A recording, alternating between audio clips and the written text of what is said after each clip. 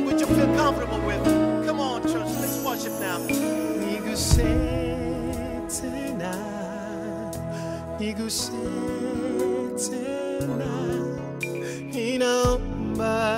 Baba, uniguse tena, niguse tena, niguse tena, ninaomba Baba, uniguse tena.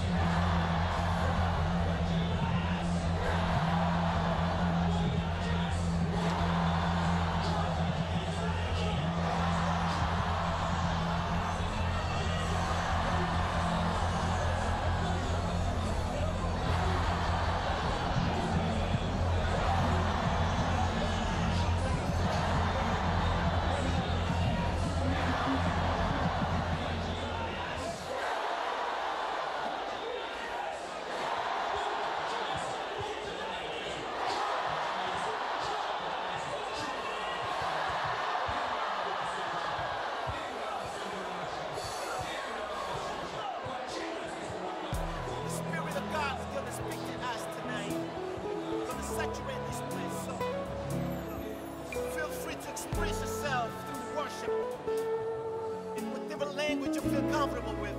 Come on, church, let's worship now. Niguse tena, niguse tena, ninaomba Baba, uniguse tena, niguse tena, niguse tena, ninaomba Baba, uniguse tena, niguse.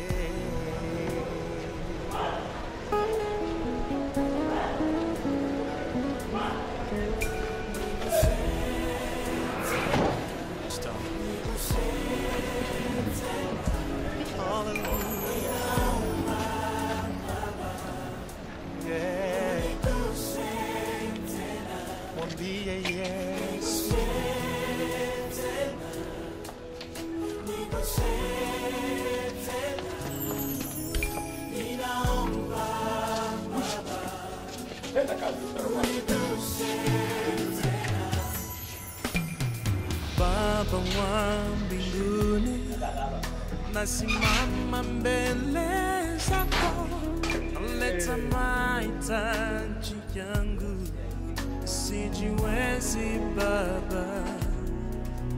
Nilienda mahali pote, sikupata msaada, nategemea kwako leo, uniguse tena Bwana.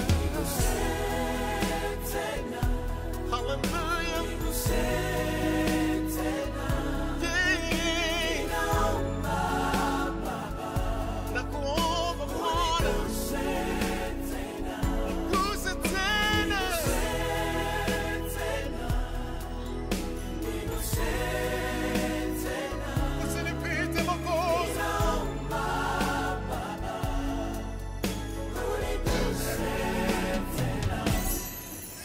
Mayatima na wajane wanaosumbuka usiku na mchana, gusa na vijana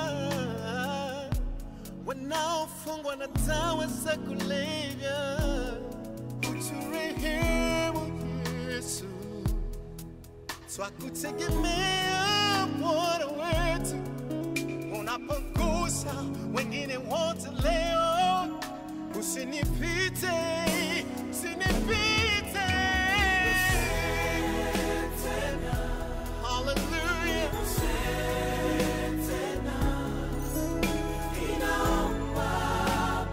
Gusa tena Bwana, gusa tena leo. Hallelujah.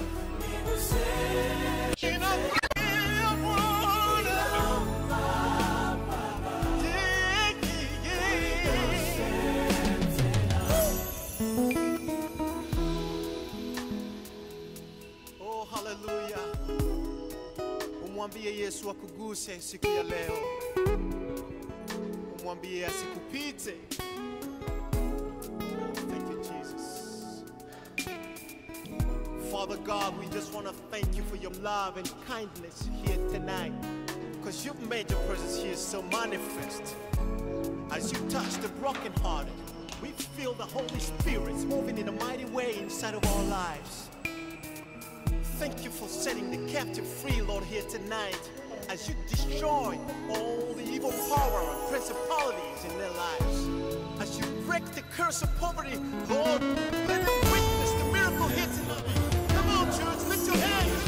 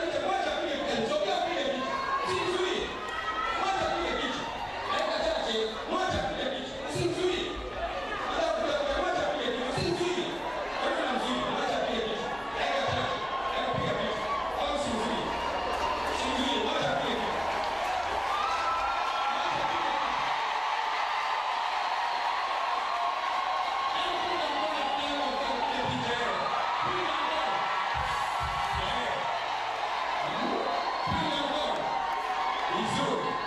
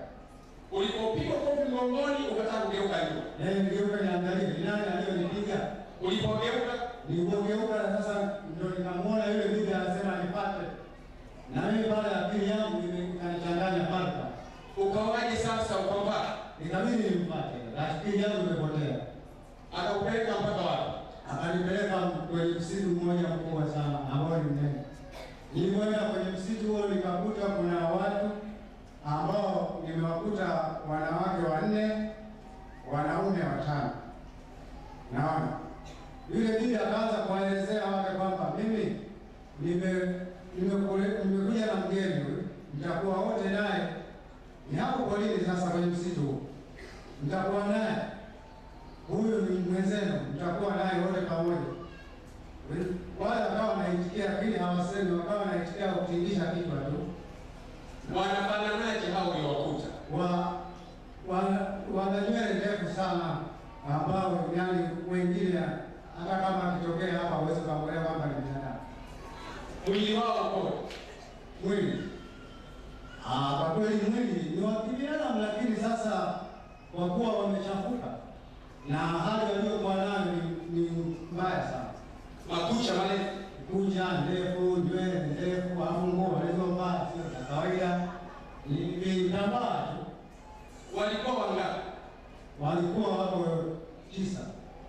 Wewe ukawa wa 10? Mimi nikawa 10. Huyo bibi anakufikisha kwenye shamba. Kazi yenu ikawa nini sasa? Kazi yetu ikawa sisi kulima kwenye shamba lake. Mnalima wakati gani? Mchana usiku? Usiku. Kwenye saa ngapi? Tunaanzia kulima kuanzia saa 6 za usiku. Saa 6 usiku? Mnalima mpaka saa ngapi? Tunalima mpaka saa 10:30 za usiku ndio tunarudi baada ya siku. Ni nani anayewaagiza mrudi nyumbani sasa? Kuna mmoja ambao ni yeye anafanya kama ndo kamanda wake ambao anatulinda sisi nao ni. Naye ni msukule? Ni msukule pia.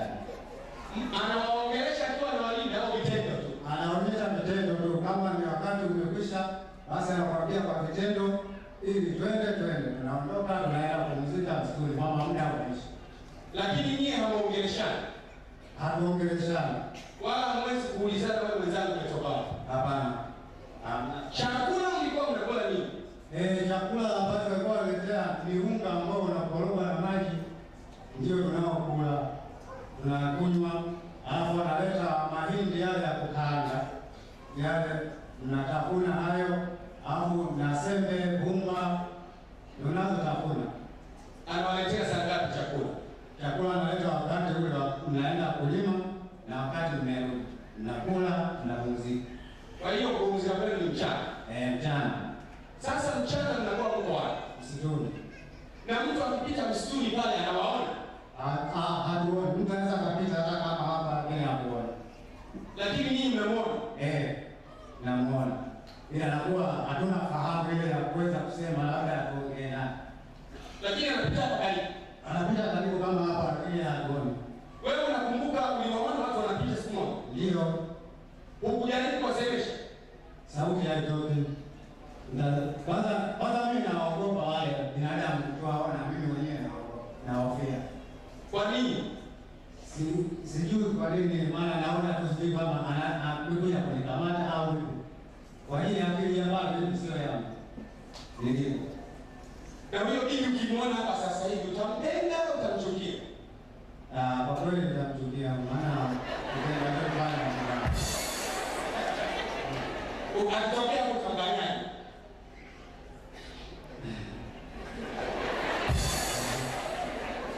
Kwa kweli nitakuwa sina kufanya, lakini moyo wangu umekafika sana. Ole sana. Na sasa watu wanasema kwamba eti kuchukuliwa msukule mtu hawezi kuchukuliwa msukule ni uongo. Unawaambia kila wao kusikiliza. Wasije wakadanganyika, kuchukua msukule kupo mpaka leo, uchawi upo. Usije kadanganywa na binadamu aina yote. Uchawi upo mpaka leo. Watu wanachukuliwa misukule, wengine wanaweza kusema wamekufa kumbe hawajafa. Binadamu wako majumbani, wako misituni, wako mapangoni, yaani wengi tu pia aina binadamu. Sasa wewe Bwana Yesu anakusaidia umerudi. Utataka kufanya kazi gani sasa? Mimi nitakuwa na Yesu pamoja.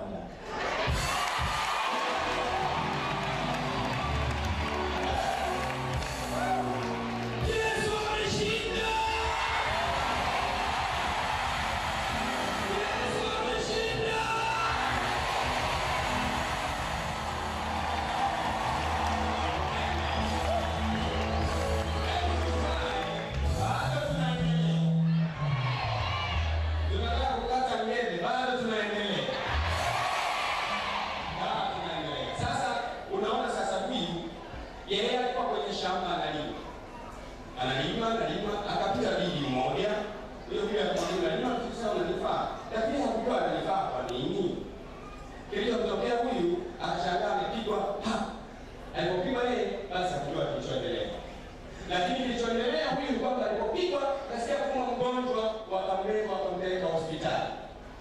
kumfikisha hospitali, kumchoma sindano tu, kafariki. Lakini yule hana habari kwamba alifariki. Kwa hiyo hana habari, anajua tu alisikia kitu kinamuuma, akapigwa, akapanic, kuona anakwenda msituni. Naomba sasa Jumapili hii Jumapili hii huyu ana familia. Ana familia. Hebu ndio watoto. Ndio. Watoto wangapi? 4. Wa kwanza anaitwa nani? Wa kwanza Richard. Wa pili Jobu, Elisha na huyu mwingine anapotea jina mtoto sana. Anapotea. Ana familia.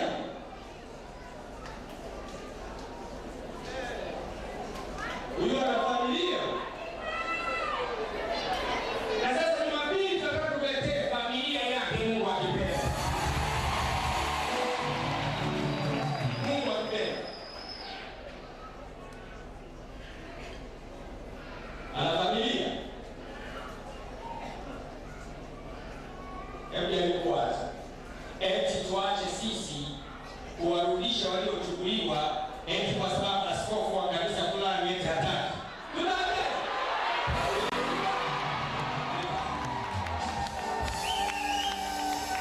Just need documented proofs. Ndugu zake Yeremia. Na Yeremia mwenyewe kunjoka. Yeremia mwenyewe huyo.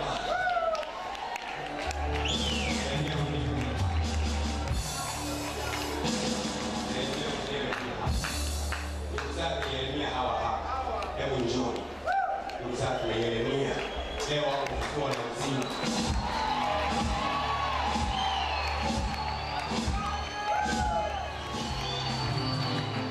Ndugu zake na Yeremia. Wewe huyu Yeremia usije kaka.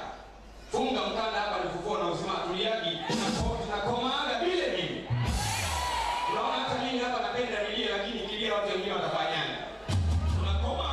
Kama uone vile, it pains you, it teaches you, but you always think the solution is not tears, but the solution is to call upon the name of Jesus. Imeandikwa kwa maana kila atakayelitia jina la Bwana ataokolewa. Wachawi mtaaibika mpaka mtakoma.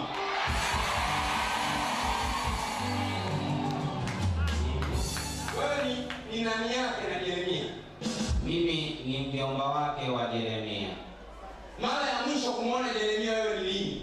Mimi kumuona huyu mjomba wangu ilikuwa mwaka 1997. Alikuja Ubungo hapa nyumbani, akawa ametokea Tanga, akawa anasumbuliwa na kifua.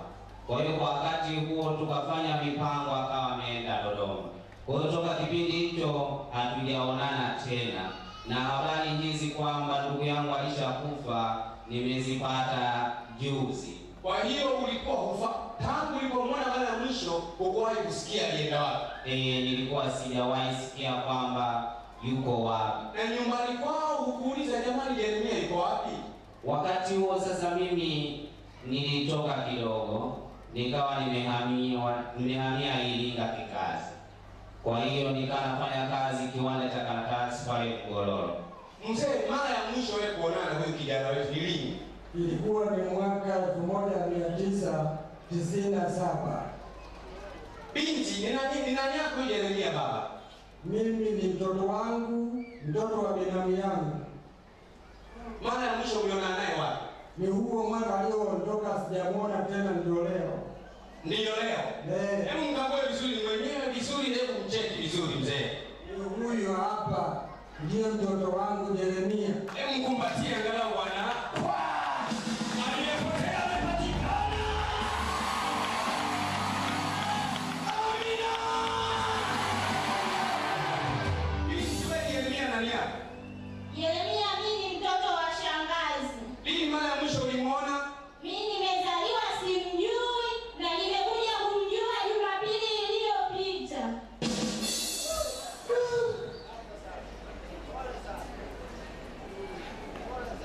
Binti yangu wewe Jeremia ni nani yako? Jeremia ni mtoto wa shangazi. Lini mara ya mwisho ulimuona? Simjui ndio Jumapili. Basi usilie mama. Usilie basi. Usilie. Wanakuja, wanakuja.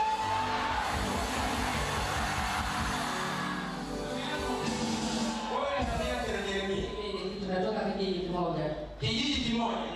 Kijijini alitoweka tangu lini Jeremia? Kwa kweli mimi nafikiri tu hata anatafuta maisha. Mimi mwenyewe kwanza mwaka 1982 niko hapa Dar es Salaam. Kwa hiyo najua anatafuta maisha tu. Wewe unajua anatafuta maisha? Lakini mara mwisho kumuona wewe ni lini? Kweli imekuwa siku nyingi. Yuko kwa Jeremia nani yako? Ni kakaangu.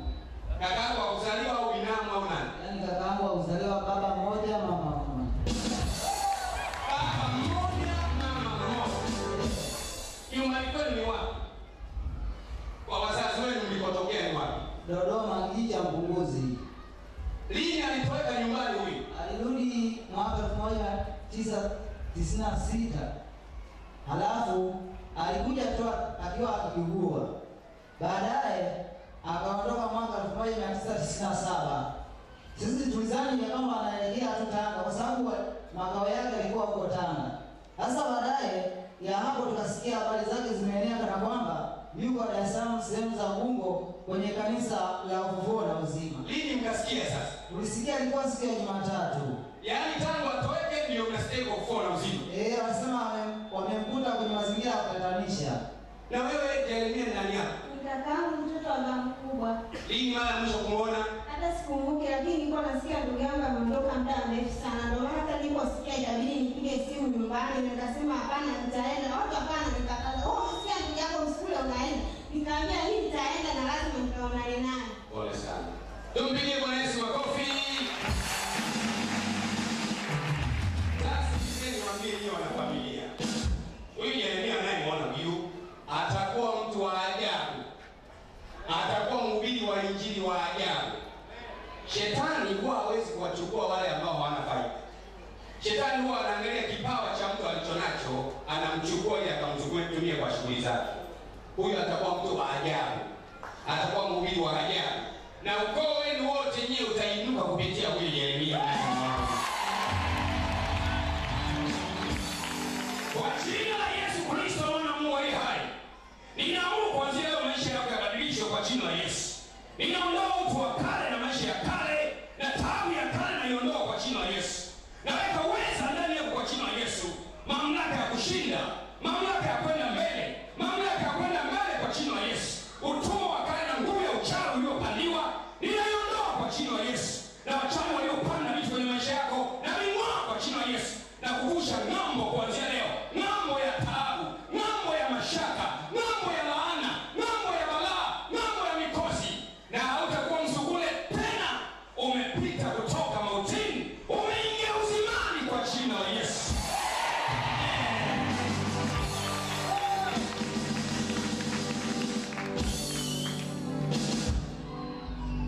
Bwana Mungu nashangaa kabisa.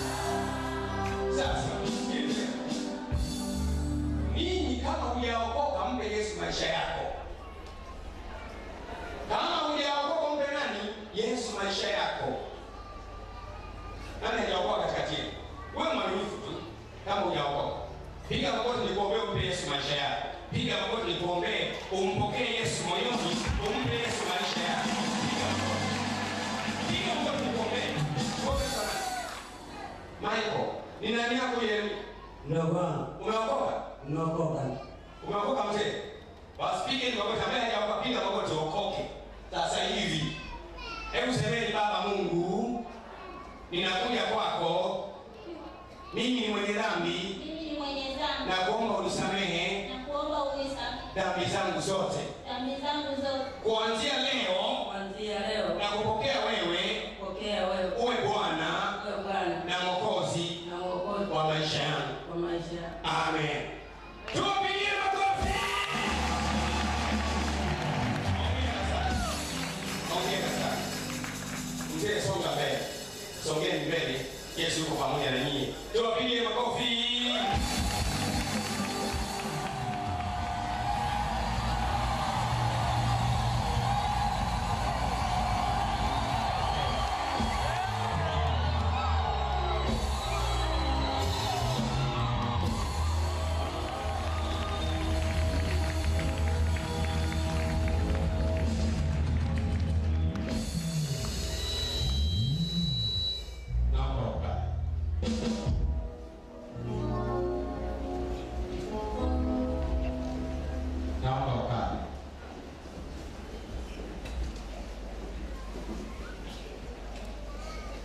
Leo nataka kufundisha jambo moja muhimu sana ambalo ningependa kila mtu atege masikio yake vizuri sana.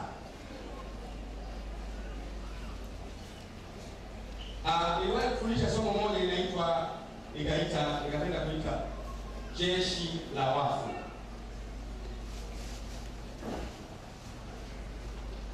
Leo naendelea somo hilo tena, inaitwa jeshi la wafu. Alafu tutakwenda mpaka tutafika mahali pazuri leo. Tusome pamoja Samueli wa kwanza sura ya 29 kuanzia mstari wa kwanza. Samueli wa kwanza sura ya 29 kuanzia mstari wa kwanza. Niliwahi kufundisha somo hili linaitwa jeshi la wafu.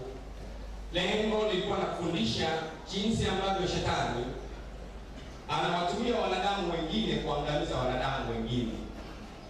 Na nikasema shetani ni baba wa uongo. Shetani amelaaniwa na hana nguvu sana. Lakini shetani huwa anatumia watu wengine au roho za wanadamu kuangamiza wanadamu. Tutaanza kwa kusoma Samueli wa kwanza sura ya 29. Samueli wa kwanza sura ya 29 kuanzia mstari wa kwanza. Baasa Wafilisti wakakusanyana na jeshi yao yote huko Afeki. Nao Waisraeli wakafanya kambi karibu na chemchemi iliyoko Yezreeli. Nao mashehe wa Wafilisti wakapita mbele 100 kwa 100 na 1000 kwa 1000. Naye Daudi na watu wake wakapita wa mwisho pamoja na Akishi. Ndipo Akishi akawaambia wakuu wa Wafilisti, "Je, siye huyu Daudi yule mtumishi wa Sauli mfalme wa Israeli ambaye amefuatana mimi siku hizi? Na miaka hii wala mimi nisione hatia kwake tangu hapo aliponiangukia mimi hata leo." Lakini wakuu wa Wafilisti wakamkasirikia, nao wakuu wa Wafilisti wakamwambia, "Mrudishe huyu apate kurejea mahali pake ulipomwagiza."